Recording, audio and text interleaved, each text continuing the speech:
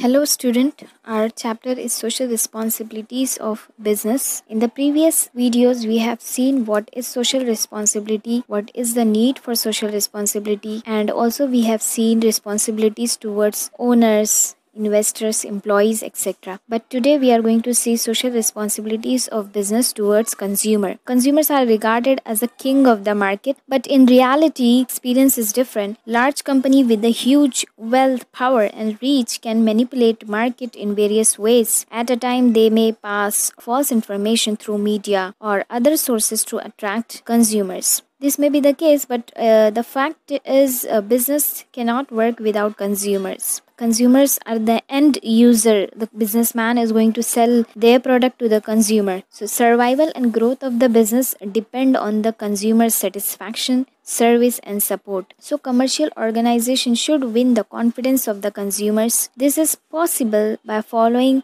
positive attitude towards consumers and fulfilling social responsibility, which we are going to see today. What are the social responsibilities towards consumers? First, good quality products. For the consumer, quality matters, not the quantity. If company provide good quality product, consumer will always be loyal to you and will buy from you only. There should be standards set for the quality of the product, and there should be quality control department so that the inferior and sub quality product can be rejected. International Standard and Organization, ISO, it is the big organization which you may have heard, which set the standard for the goods. This is the latest trend towards quality control. ISO international standards are the most widely used quality management standard around the world. If you see ISO written on any product, that shows that it is of standard quality. Second is fair prices.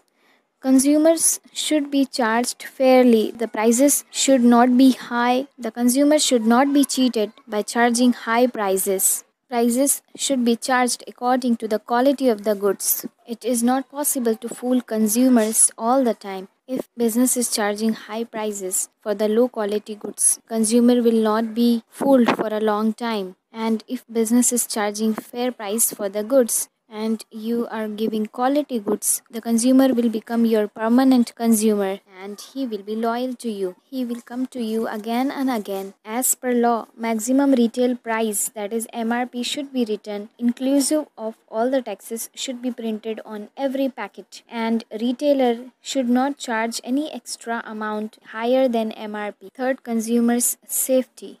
The product which the company is selling should not be harmful for the health of the consumer. It is the responsibility of business that product supplied by the businessman should not adversely affect the life and the health of the consumer. Unsafe product should not be marketed. Consumers should be warned of any unsafe goods. For example, you may have seen when buying some cream for the face, it is always written to patch test cream first. Sometimes it happens that some rival organization may introduce imitation articles of inferior quality. In such circumstances, the producer of genuine product must alter consumer. Fourth, honest advertising. The consumer wants to know facts, features, advantages, side effects, etc. of the product. If the advertisement is false and business is exaggerating things, if he is presenting product in an exaggerated way, this will create wrong impression on consumers, as if business is fooling consumers. So the organization must be sure that false, misleading and vulgar advertisement should be avoided.